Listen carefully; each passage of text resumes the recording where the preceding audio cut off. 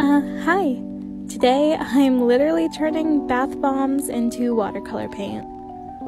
This is like a really old expired bath bomb that I've had at the bottom of my cabinet for like 2 years. So I think it's a willing sacrifice to turn into paint.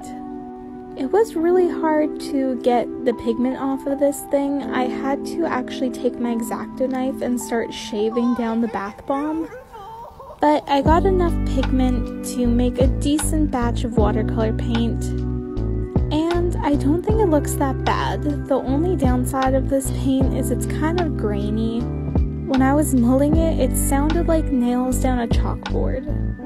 But honestly, I was really surprised with this paint. It actually turned out pretty well.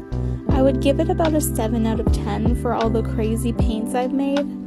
But if you guys have any other suggestions for stuff to turn into paint, leave a comment.